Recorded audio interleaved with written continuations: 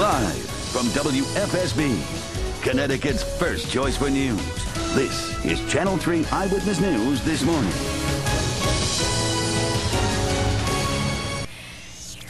It is now holiday season, and with holiday crunch time here, just 8 days until Christmas, as humans are out celebrating, decorating, and getting ready, it could be a potentially dangerous time for your pets.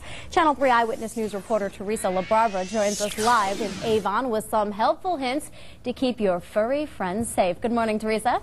Good morning, Diana. Folks tend to forget the four-legged friends this time of year with all of the hustle and bustle, but it is very important because it could be a potentially dangerous time for pets. And we are here at the Farmington Valley Veterinary Emergency Hospital. I'm joined by Dr. John Robb. John, thank you so much for joining us this morning. Thank you, Teresa. Thanks for having me. Sure. And tell us just how dangerous a time of year this could be.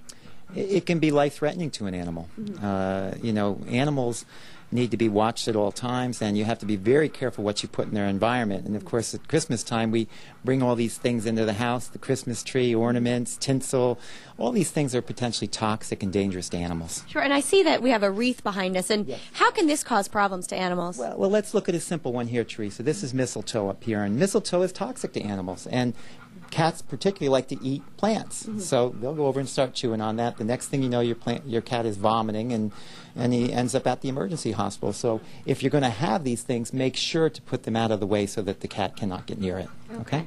And we also have an emergency travel kit here. This is probably a good idea to have in your car if you're traveling with pets. What do we have in here? Well, one of the big things that happens to pets is lacerations. I mean, we're an emergency hospital. We see it all the time. So it's important to have some bandaging material ready to go, okay? So you can, you know, if something's bleeding, you can quickly put a bandage on it and stop the bleeding until you get to the nearest emergency clinic. That's one example.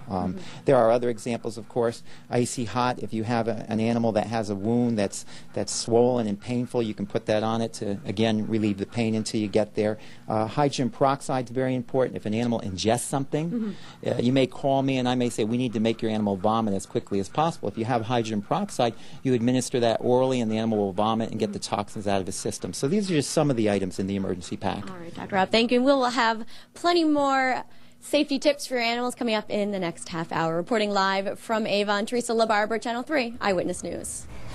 New this morning, it's the holiday crunch. Just 8 days until Christmas, and as humans are out celebrating, decorating, and getting ready, this could be a potentially dangerous time for your pets.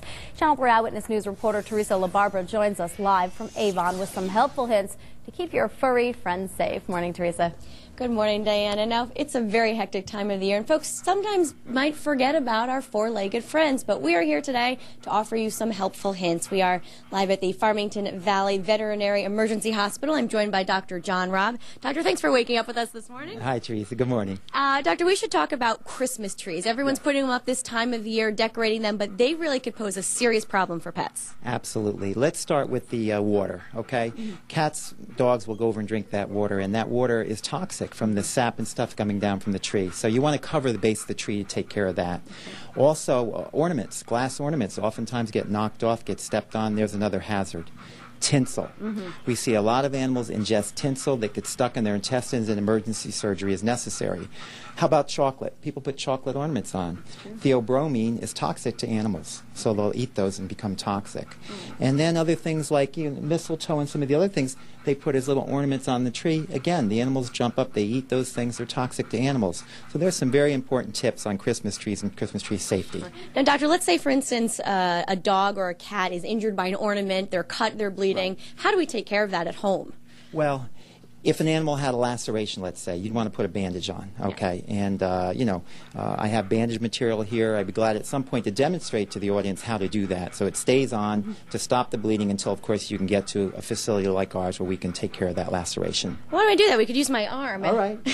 Well, go ahead. The big thing with bandages is keeping them on. Sure. So the most important thing we're going to do is put a stirrup on here.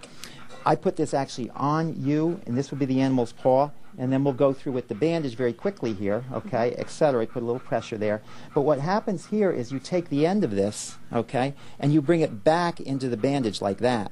And what this does is this stops the bandage from being able to fall off. A lot of people put bandages on, but by the time they get there, the animal's putting the bandage on. So a simple stirrup will keep that bandage on, okay? Very good advice, Doctor. You're Thank welcome. you. And Diana, we will have plenty more helpful hints to keep your animal safe coming up in the next half hour. For now, we are live in Avon with the mobile newsroom. Teresa LaBarbera, Channel 3 Eyewitness News. Thanks, Teresa. Looking forward to